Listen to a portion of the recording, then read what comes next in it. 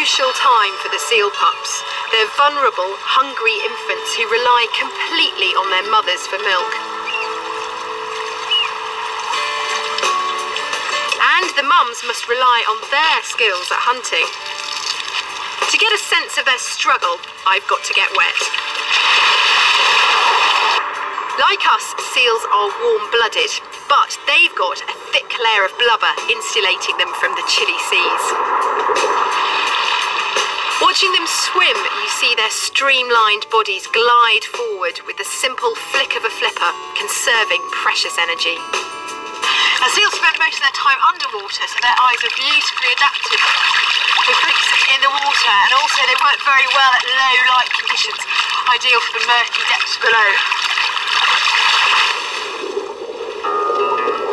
And if it's too murky to make anything out, they feel their way with sensitive whiskers, hoping for a tickle from their prey.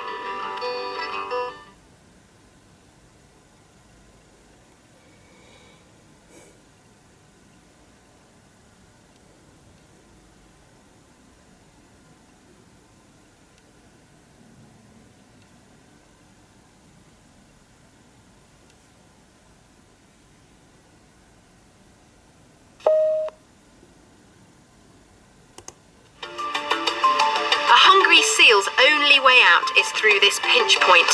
The fearsome current makes it ideal for this tidal turbine.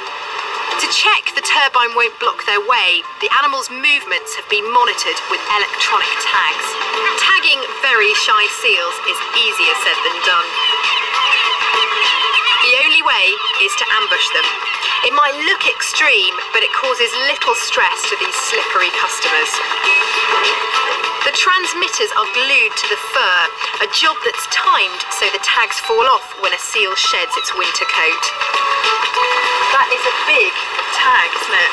And half of it is battery.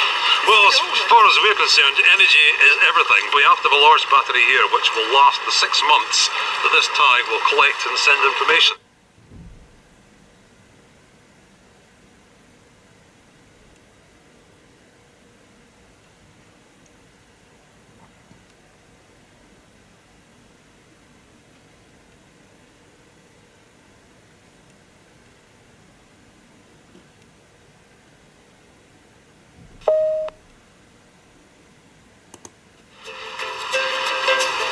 Bay, the largest expanse of intertidal mudflats in Britain, covers 120 square miles. A long detour, unless you brave the perilous path over the sand.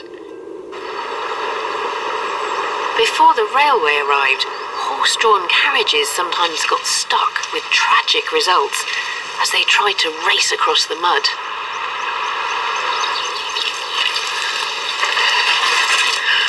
These sandbanks feel so solid, I can see why people might think about taking a shortcut across them, but they're also incredibly treacherous. The siren warns the unwary that the tide's turning. It rushes in at around 9 miles an hour, twice the speed of a brisk walk, flooding the bay in up to 30 foot of water. And a hidden danger lurks to hold you fast as the sea surges in. Quicksand.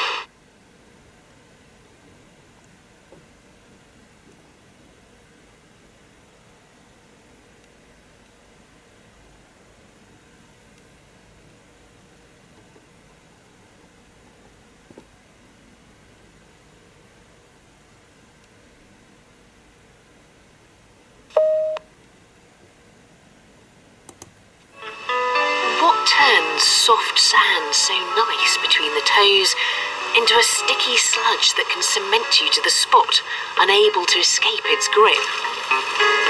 To see exactly what I'll be getting myself into, we're making some DIY quicksand. Sedimentologist Jeff Peakle and his team from Leeds University are building up layers of sand which can be saturated with water flowing in from underneath. Now you've got a tube of experimental quicksand here, but what is it when it occurs naturally? I mean, quicksand is really where you change from a solid state into a liquid state really rapidly, almost instantaneously. And can it be any type of sand to begin with then that's just got water flowing through it? No, I mean, it needs one with lots of holes in, so it needs to be nice, round grains, ideally all grains of the same size.